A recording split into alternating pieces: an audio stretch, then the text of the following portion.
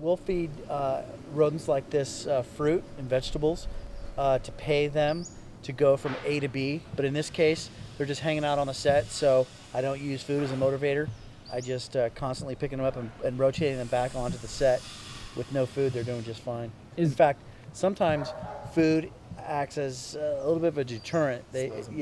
Well, it just makes them just concentrate on the food. Yeah, concentrate on the food too much and don't act natural. They're constantly looking for food, and it just doesn't look natural. Is there a limit to how many hours they can work in a day, like with people? No, there isn't. But it's up to me to determine if the animal's starting to shut down and needs a break. If it's too hot, if it's too cold, if it's an unsafe environment, then I'll make the call.